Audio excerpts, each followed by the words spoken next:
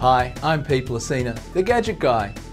For more than 150 years, photography has involved light, chemistry and darkrooms. Today, all that has changed, and while photography is still about light, the chemistry and darkrooms have been replaced by pixels and software that allows you to manipulate images. This makes the art of picture taking much more creative and so much more cheaper than with film. In a digital camera, analog film has been replaced by light-sensitive image sensors that converts light into electrical signals, which are then stored on the camera's memory card. If a digital camera's sensor is 24 by 36 millimeters in size, then it's said to have a full-frame sensor because it occupies the same area in the camera body as a traditional frame of 35 millimeter film. A digital camera's sensor size can vary enormously from one camera to the next and is often referred to by its crop factor. This is the number you use to find the 35 millimeter equivalent of any lens and sensor combination. If a sensor is full frame, then there's no crop factor.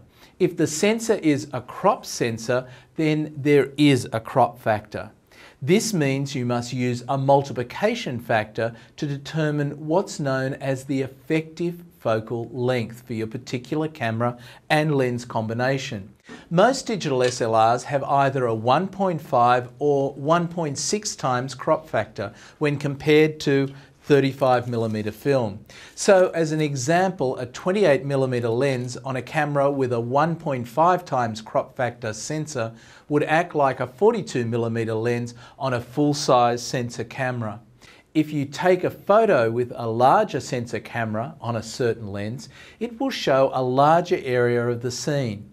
If you then take a photo of the same scene from the same spot with the same lens but a smaller sensor, the camera will capture less of the scene. So when you fit a lens to a camera with the smaller sensor, the lens is often said to have a larger equivalent focal length. Sensor size is important when considering a camera, and both full frame and crop sensors have certain advantages and disadvantages in different situations. One real advantage of a digital SLR with full-frame sensors is that the individual pixels are usually larger. This results in images that are less noisy. This means that photos will have less unwanted graininess or specks of false colour. Also, full-frame sensors have better image quality and give photographers more options when it comes to wide-angle shooting for subjects like landscapes and architecture. Crop sensor cameras, on the other hand, utilize the central position of the image on the sensor, which is often sharper than the edges. Another good thing about crop sensor cameras and their lenses is that they're typically smaller and lighter. They're a good choice if you want nature, wildlife or macro photos, or need extra reach with long lens shots to maximize detail at greater distances. On the downside, crop sensor cameras with their greater depth of field don't allow for good blurred background shots with isolation of the subject. Another important factor with sensor size is ISO sensitivity, which used to be expressed as ASA with film cameras. Since digital cameras do not use film but have image sensors instead, an ISO equivalent is also usually given.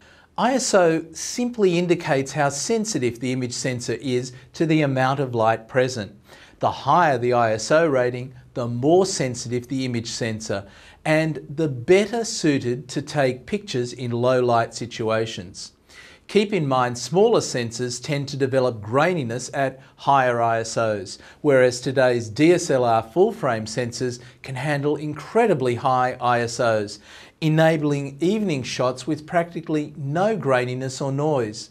So if you're a complete amateur or a semi-professional, the sensor size of your camera is a vitally important part of the equation when choosing a digital SLR camera.